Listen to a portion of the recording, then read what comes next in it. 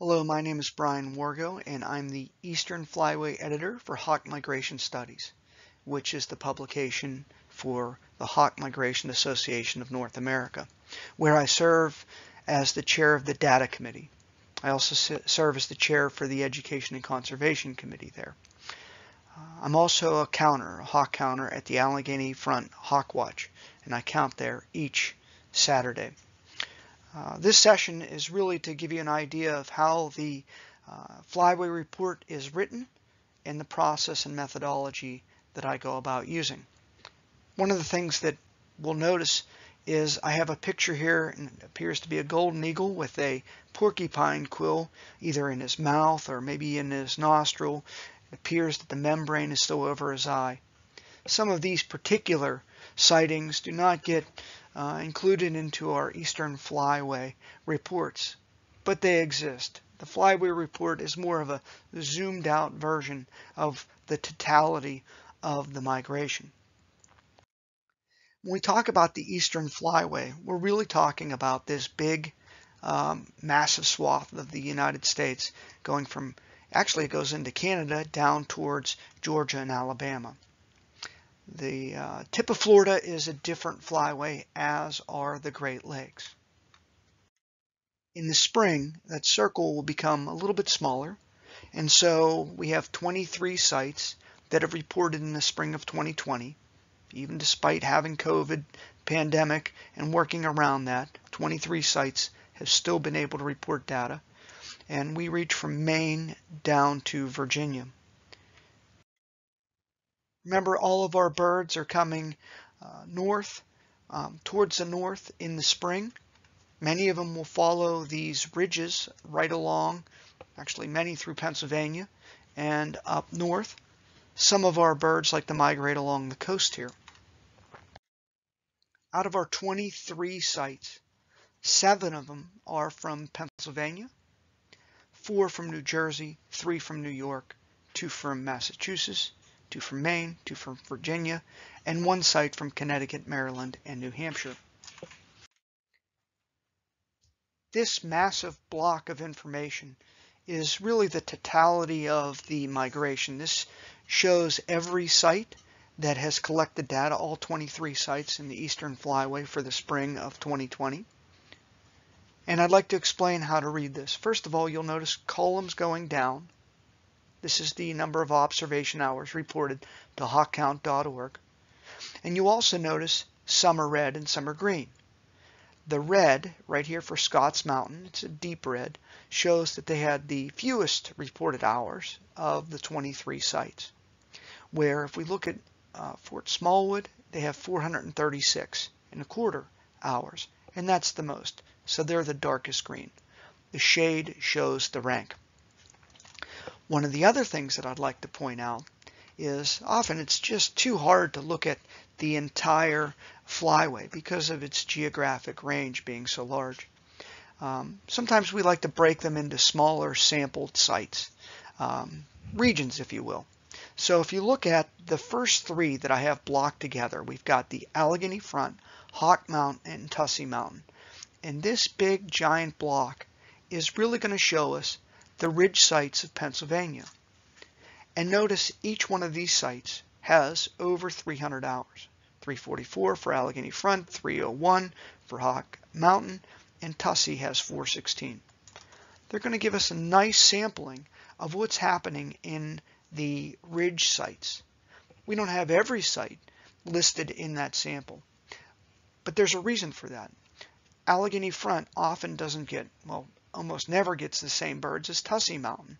They're going to be flying on one ridge or the other, so they kind of complement one another. When we add these 3 sites together, we really get a nice picture of what's going on for the ridge sites. We'll do the same for Bradbury Mountain and Plum Island for the northeastern region of the Eastern Flyway. And I also want to point something out here. You'll notice that Bradbury is going to be at 406 hours and Plum Island is 157. Quite a difference.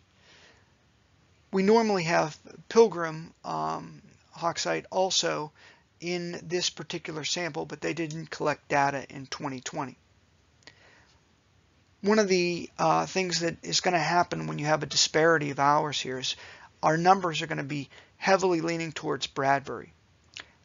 But if you look at our species, and I'll go through them all quickly, we have our black vultures, turkey vulture, osprey, bald eagle, northern harrier, sharp-shinned hawks, Cooper's hawks, northern goshawk, red-shouldered, broad-winged hawks, red-tailed hawks, rough-legged, golden eagles, American kestrel, merlins, peregrines, and then the total for each site. So if we look at Bradbury's number, 5,057 total birds versus the Plum Island total of 1,102 birds. We can see that Bradbury, their values are going to almost overwhelm Plum Island. But because they are almost forming a complementary pair themselves, you can see the American kestrel and merlin numbers from Plum Island is going to help balance out some of the other numbers from Bradbury Mountain. So we have 2 sites in that sample.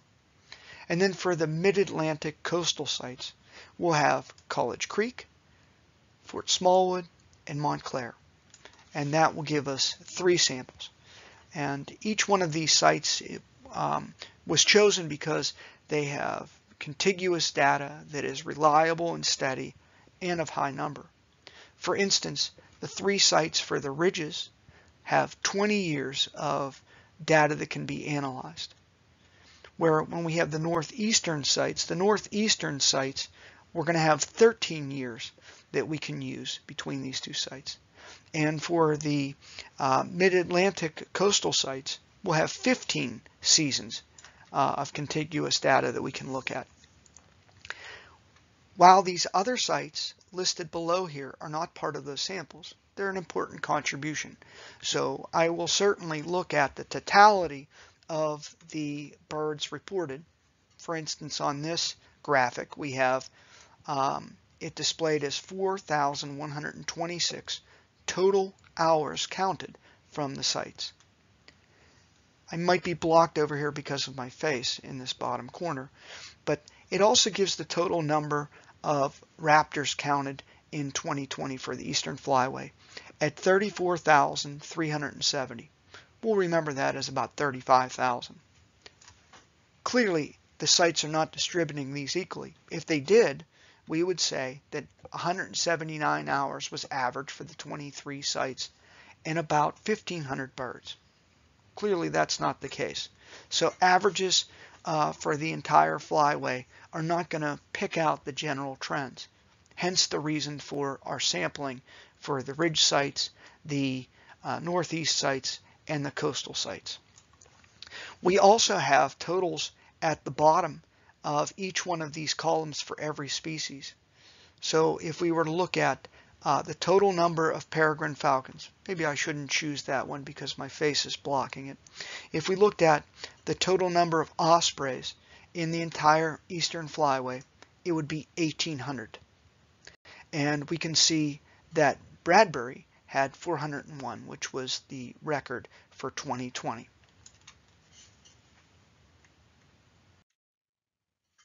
Looking at the entire Eastern Flyway, we can see out of the 35,000 birds, about almost 13,000 of those are turkey vultures, which makes up about 37.5% of the total count. Broadwings are about 10,000 and make up about 30% of the count. Sharpshins are about 8% and make up nearly 3,000 of those birds. Ospreys, 1,800, which makes up about 5%. Red tails are going to be about 4%. Kestrels, a little less than 4%. Black vultures, about 3%. Bald eagles, a little bit more than 2.5% of the total count. Cooper's hawks, about 2%. Red shoulders, about 1.5%. These birds over here are going to be less than 1%. So merlins make up about a little under 1% of the total count with 338 birds. Northern harrier about 0.85. Golden eagles, 235 were counted in the entire Flyway, make up about 0.7%. Peregrines, we only have 48. Northern goshawk, 9 total, which makes up 0.03%. And we have not counted a single rough-legged hawk in the entire Eastern Flyway this spring. It should also be noted that we counted some Mississippi kites. I think there are a total of 23 Mississippi kites that were counted, which is greater than the total number of northern goshawks. But very few sites are getting Mississippi kites, so we don't normally include them in the overall presentation here.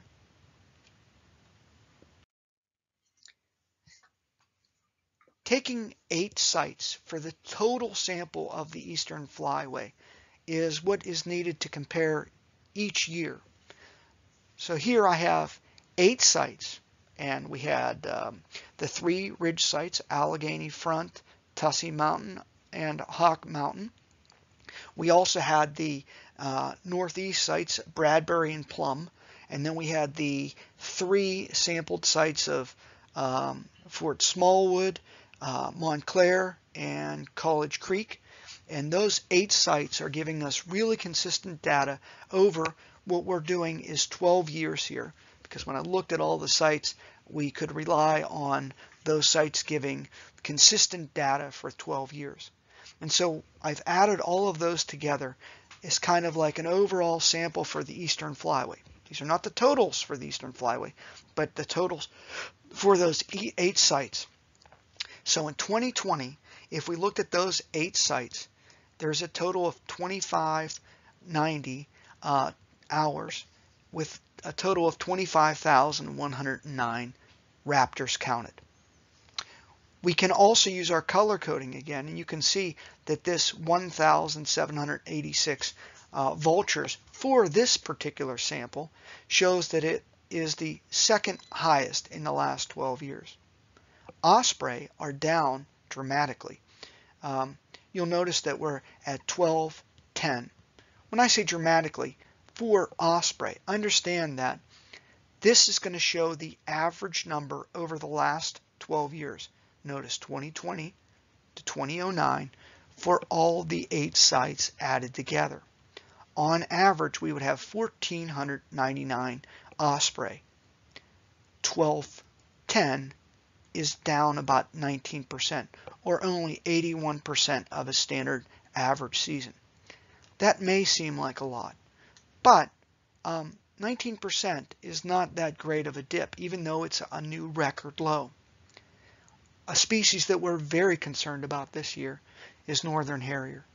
And you'll notice that there has been a slow, steady decrease in harriers over the years. And now they've dropped off about 45% just from last year. And we're down about 44% from the average, the 12-year average, with 235 northern harrier. That is a very, very scary drop, and something that these trends will allow us to be warned that there could be a problem. If we look at some of the other species, we can see that broadwings, which vary year to year, we all know that they depend on, our sites depend on having the right weather and wind conditions for that day to be able to get the flight. So they're going to vary and fluctuate substantially. Northern goshawk, on the other hand, notice year after year appears to be, at least for the last 7 years, appears to be decreasing. So we don't see any green here. And you can look at each and every species, and we can see our bald eagles are clearly on the rise. I can't go back, unfortunately, but that's okay. This graphic down here, we'll start with bald eagles. I have a graph made for every species for this 12-year 8-site sample. Since we are talking about bald eagles, let's take a look at them and explain each one of these graphs. For bald eagles, we will have a nice steady rise of our bald eagles to our record number for this particular sample. This also gives an R-squared value of 0.86. An R-squared value is called the correlation coefficient, and when it's at 1, That means the data corresponds with a perfect linear fit. So while these bald eagle numbers do have a little bit of variation from year to year, they have a nice steady rise. And bald eagles are one of the great conservation wins. So one of the success stories, if you will. We wanted to save the bald eagle, the American eagle, if you will. And we put some regulations in place, some laws that you're not allowed to shoot them or poison them. And lo and behold, their numbers go up. Turkey vultures are also going up. But the conservation movement, most people weren't as concerned about a turkey vulture. But the vulture numbers are going up. They fluctuate much more. And vulture numbers are a tricky one. And we'll see with the ridge sites later on. Sometimes we're not sure if they're migrating because they'll fly north and come back south in the same day. So we have to always temper our overall claims with some context. Let's go and look at for our 8 sites over the last 12 years. We can see the numbers are really consistent for our observation hours. We know that some years are going to have better weather than others, but overall this is rock steady observation hours. We can also see our total number of birds fluctuates a bit year to year, but that's the beauty of the sample. It can kind of temper those, and I would say those are also nice and steady. And you can see our line of best fit here is going to be fairly straight and showing that there is no real pattern with the correlation coefficient. Our golden eagles appear to be going down almost steeply, but again, a little bit of context here. Not all of our sites are going to be, counting golden eagles. They just don't get them at their sites. Black vultures appear to be fairly steady. And let's go on to some other species for our 8-site 12-year sample. Osprey appear to be undulating up and down, up and down, up and down. A little bit of a slight decrease here. But notice our northern harrier have like a significant drop off right here. And I should probably point out what these little indicating lines, these little tick marks are. This middle tick mark, if you can see them, there's a tick mark right there. That is going to be the average. Each tick mark below that is a standard deviation. So this would be one standard deviation. This would be a second standard deviation. And you'll notice that our northern harriers, for at least this sample, which is a representative of the eastern flyway, is 2 standard deviations from our average. Now, statisticians will say that if you have 2.5 standard deviations, we normally call that an outlier. I don't like calling this an outlier because, unlike random events, this might be showing there's a problem with northern harriers. And I think it's Lori Goodrich from Hawk Mountain has, with others, an article that just came out about the harrier life cycle that might help explain some of these crashes. Regardless, this is something that we would certainly want to be very concerned about. We can also see our broadwings are going to end up fluctuating year to year. And our red tail, on the other hand, seem to have a really steep decrease here. Correlation coefficient of 0.624. This is a problem that we've been aware of. Hawk Migration Studies has an article, an issue or two back, from Nick Bulgiano, who documents the short stopping of red-tailed hawks. They probably are just not flying as far south. They're able to stay north over the season. And that, for context, appears to indicate that some of our climate changes might be related to this. Red-shouldered hawks also appear to be decreasing slightly, but rough-legged, you also notice that we have so few rough-legged hawks that it's hard to say much about them other than we're at 0 this year. It's happened before in 2016. Our sharpshins. We've been concerned about sharpshins for a few years now, and they are making a pattern that is showing a decrease. And what you'll notice is they undulate from year to year, up and down, up and down, up and down. But that undulation seems to have a negative trend, much like with our Cooper's hawks. We can see this undulation, but it is constantly decreasing. And you'll notice our correlation coefficient of 0.67 shows that that's a significant trend. Also, if we use our y equals mx plus b, this can tell us, this number right here can tell us how many fewer birds we would expect each year according to this trend. Northern goshawk, if this trend were to keep up, we would see that we would probably not have northern goshawk in the eastern flyway in a few years. Again, if we forecasted from this trend.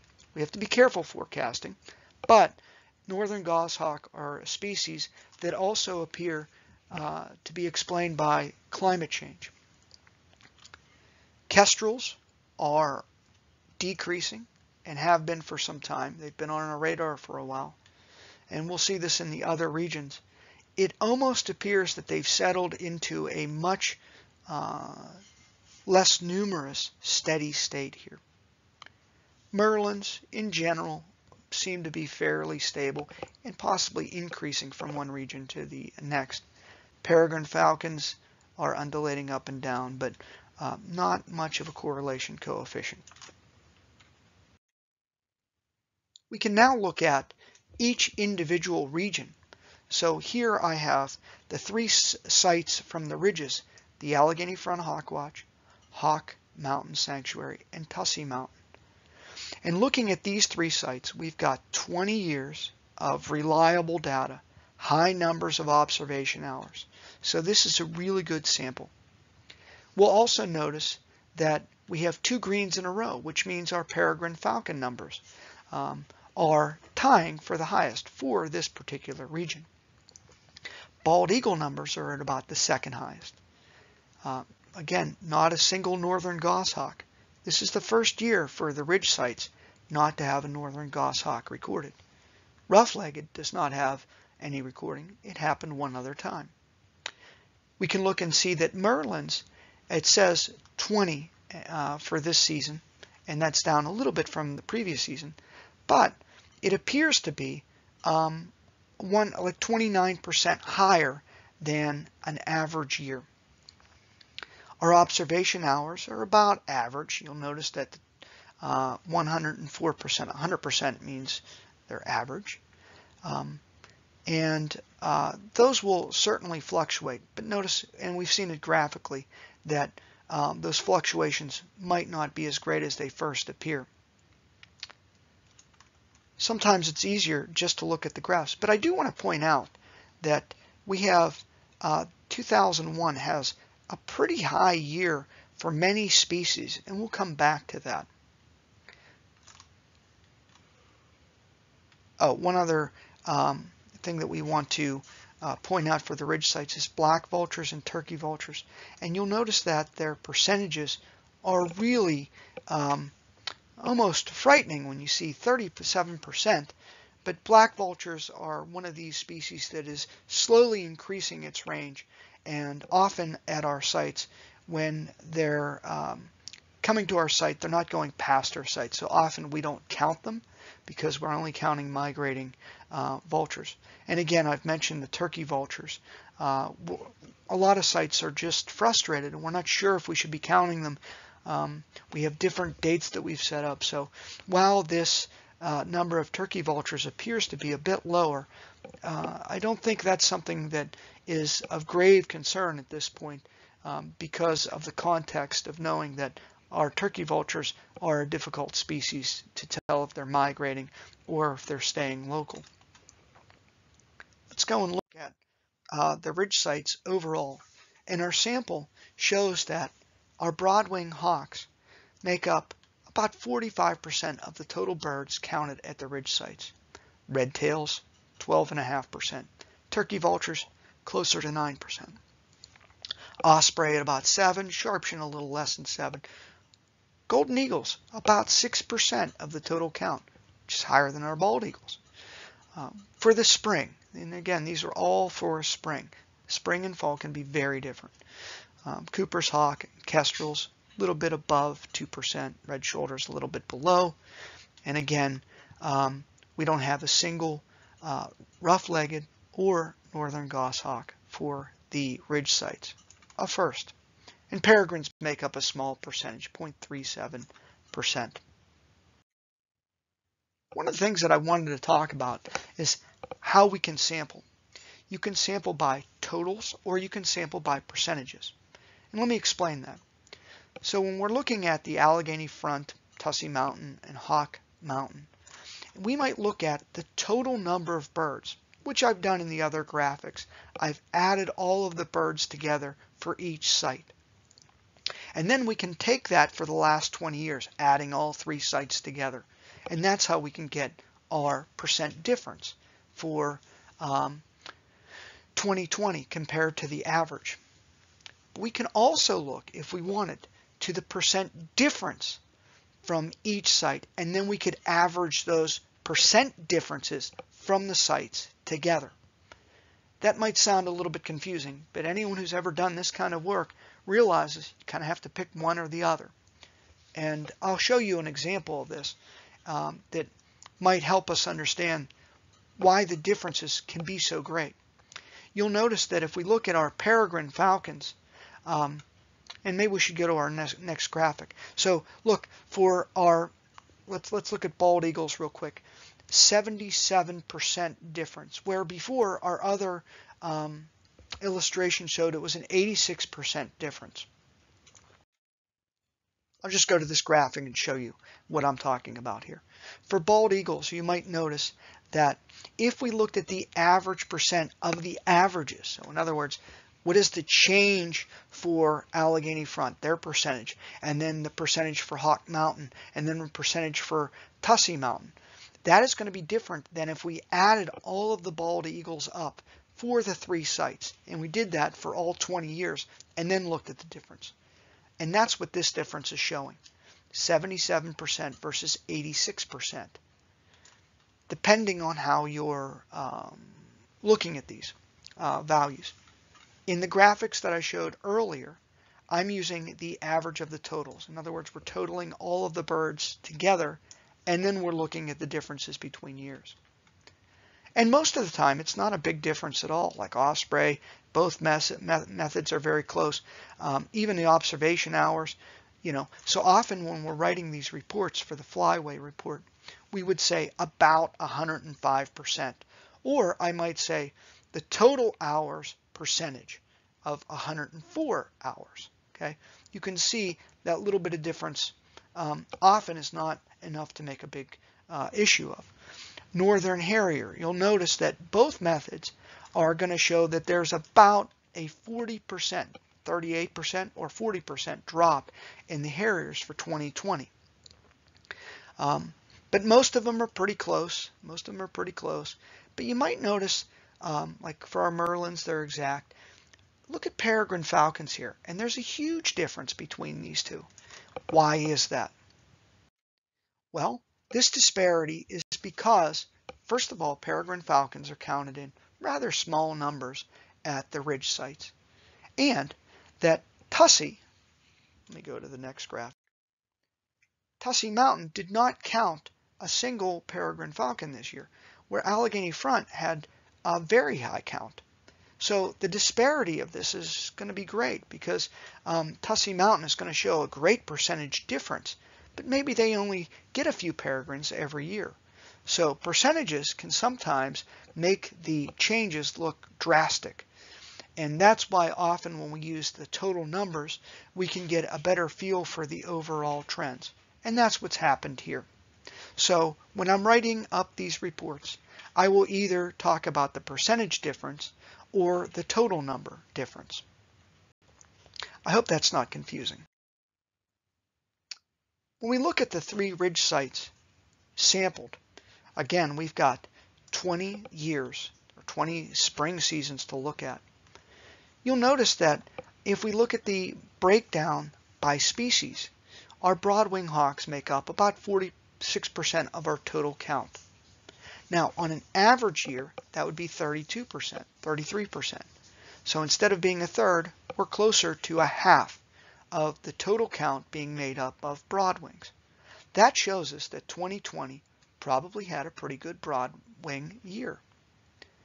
Redtails for 2020 are definitely lower than our 20-year average. And as we've pointed out, redtails are going down. And I'll have another graphic for this. So I can use these type of illustrations when I'm writing these reports.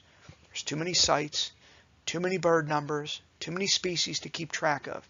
So I always make graphics like this so that I can write the reports. I just advanced my slide and had to come back, but I think that got erased. So I'm just going to pick up here and redescribe the observation hours for our ridge sites. You'll notice that our ridge sites have pretty consistent data in terms of observation hours. Year to year, we're certainly going to end up having some weather squalls that will cause us to stay off the mountain for a few days here or there.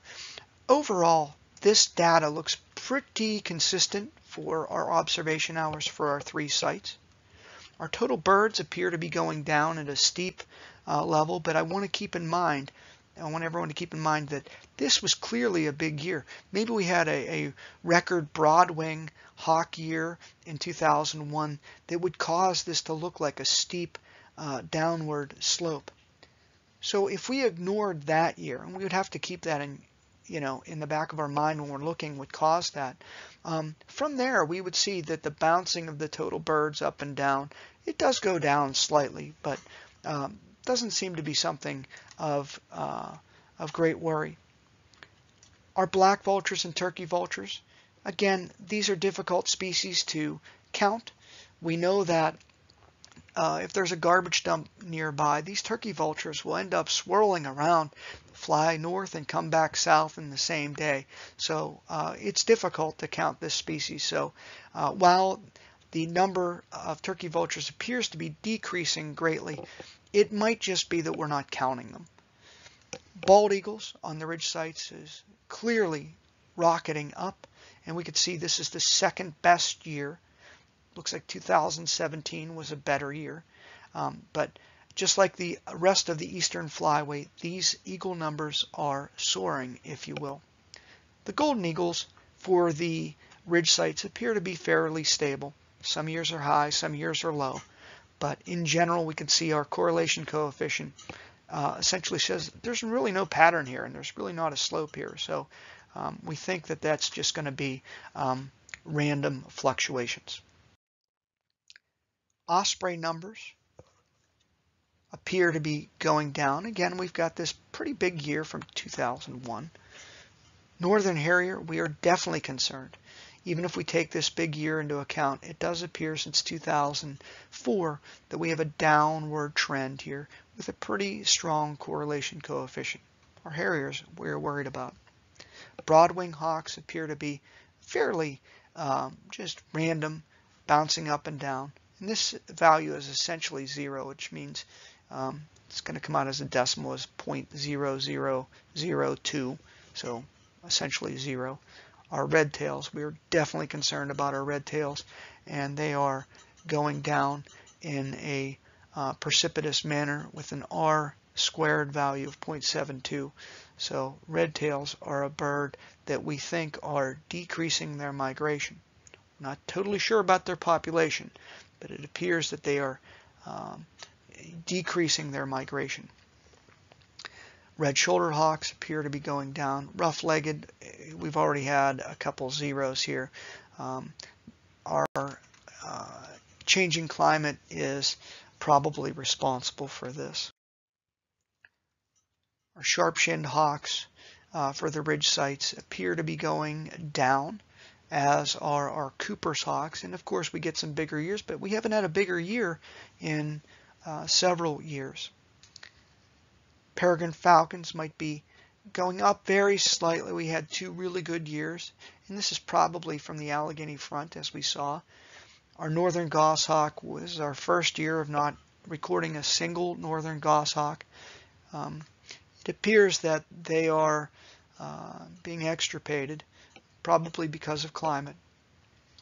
Kestrels are showing a downward trend also. We have a big year here again. Keep that in mind. Merlin look like they're doing okay. Now we can look at the individual sites.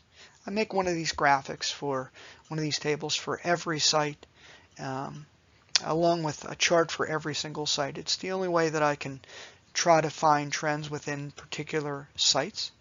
And if you look at the Allegheny Fronts data, and they're color-coded like our other schemes, we can see that in the last 20 years we have a big year for our peregrine falcons, a 12, and we'll notice that kestrels are very, very low. Look at that, 21% of an average year. So we're concerned about our kestrels at the Allegheny Front. Golden eagles, 89. That is actually 26% above our average, which would be 71 birds. Rough-legged, we used to get them a little bit more often, but the latest trends over the last 6 or 7 years shows that we're not seeing the rough-legged. Our red tail clearly decreasing, and we're down at 144 for red tails. Not a record low, but close to it. And of course, no northern goshawk, which we used to see at the Allegheny Front. And our Cooper's hawks are also, notice, green, slowly turning into red, and some rather low numbers here. And northern harrier are also showing a significant decrease. Bald eagles, a little bit lower than the last couple years, but that happens. Notice we had just 5 in 2018, so we're not concerned about our bald eagles. Our overall observation hours are about 9% less than an average year. This is just a different way of viewing that same information. Let's look at Hawk Mountain Sanctuary in Kempton, Pennsylvania. Notice they have a record number of 301 observation hours for the spring. And while this is only going back 20 years, they go back a couple more years at Hawk Mountain. And this is a record, along with their turkey vultures and their broadwings. So they had a really great year, 301 observation hours. That's a lot of observation hours for a place that's as cold as Hawk Mountain in the spring. Notice they didn't have a northern goshawk or a rough-legged. And their merlins are actually, 8's a pretty good number when their average is 5. And their peregrines, they only average about 2 a year, and that's what they got this year. So those are some of the highlights and lowlights for Hawk Mountain. Now when we look at Tussey, Tussey's interesting in that sometimes you'll have a 0 count for a bird. You know, we've seen this before here at Tussey. A 0 here, a 0 there, a 0 here, a 0 there, there. But this is the first year that we have 0 for black vultures, 0 for northern goshawk, 0 for rough-legged, and 0 for peregrine falcons. What does that mean? I'm not really sure. Maybe they didn't count black vultures this year, or maybe black vultures just didn't come along. Regardless, this is the first year where we have 4 zeros. But we did have a record number of bald eagles here with 91. That's an impressive record. Notice that's 121% or 221% of an average year. So more than double the average for Tussey. Again, they didn't have a peregrine this year. Merlins, we've talked about. Golden eagles, down a little bit. Broadwing, about average, so 712 is average, 705 this year. And we've already talked about turkey vultures. They appear to be low this year. But again, they're a difficult species to keep track of if they're migrating or not. But I wanted to point something out with Tussey here, because this is a more interesting point. Notice that we have lots of dark green in 2001. Record years in 2001. Some spectacular numbers. And what could cause that? Well, And by the way, this would temper some of our, if we got rid of 2001 here, get rid of 2001, this big year, these percentages would not be so so large. Like look for Merlins. They had 16 Merlin in 2001. And then they don't have anything remotely close to that. There's 9. So 8 would be a really big year for Merlin at Tussey if it were not for this 2001. So 2001 got me thinking, because I look at data, an awful lot of data all the time. And I thought, I wonder what was special about that year. So I went to hawkcount.org and I looked up 2001 and I just picked it a month of April. And lo and behold, I can see that there is maybe a good reason why the count was a little bit high this year. You know, at hawk sites, we've always wondered, does the counter matter if one counter versus another counter from year to year? Well, those of you that know this gentleman, Mike Lanzone, understand that he's like Magic Mike and he attracts birds. And he was the counter, along with his wife, Trish Miller, who has her PhD essentially in raptor migration. So notice you have Mike, who, it's not like folklore. I mean, it's true. If any of you have ever been birding with Mike, the birds are out when Mike's out. And he also sees birds that no one else sees. And you're like, oh, it's right there. How did I miss it? Mike doesn't miss any of those. And I just want to point something else out here that, you know, Trish, who's clearly a golden eagle expert, has Mike by her side as the observer. And I want to point out, I just went down a couple more slots, and then we have David Brandis, PhD. Those of you that know David, he is also a counter here with Mike Lanzone. Okay, and you know, he's got an engineering background, and his research is really on the impacts of wind energy and golden eagles. And so his specialty is mathematical modeling for terrain updrafts of raptor migration. And Mike has a company that tracks the golden eagles with telemetry. These are people that their brains are literally keyed in on pattern making, especially with raptors. That might have something to do with that, I call it the super year, the super 2000 year at Tussey. I deal with David with HMANA, and he's a big part of RPI, so occasionally we'll have to converse about some RPI data. So, you know, something interesting that I thought the rest of you might get a kick out of. All right, so look, we've always said, does the counter matter? I'm going to say yes if their names are Mike Lanzone, Trish Miller, and David Brandis all working together. That we can have a presentation on counters and how that might change the count, but having a little bit of fun there. All right, I've already gone for about 45 minutes, so we're going to kind of wrap this up. This is mainly for the ridge sites. I'll make another one of these for the northeast sites and also the mid-Atlantic coast sites. But I hope this gives you a little bit more background on how the Eastern Flyway report is written, how it comes about, the methodology, and so on. And if you would like more detailed information on your particular site, please email me at wargo@hmana.org, because I probably have already crunched your data. I have it waiting there. And if I can help you with anything, please let me know. And thanks for sitting through this. And if you're interested in hearing more about your site, just let me know. All right. Thank you.